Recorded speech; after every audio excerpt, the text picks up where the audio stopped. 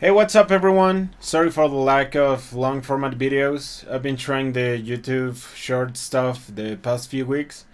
So, without further ado, let's get into today's video.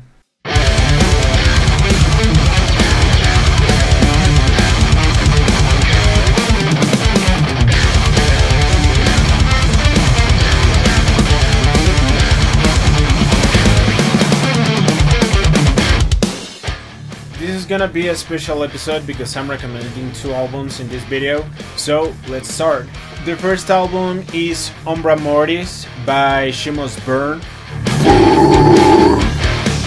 They're a symphonic deathcore band.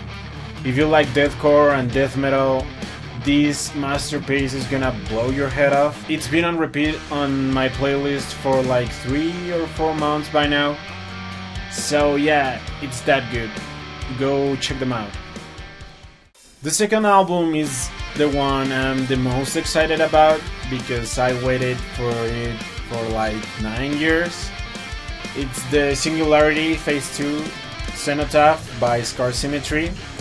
Scar Symmetry has been on my top 3 favorite bands of all time.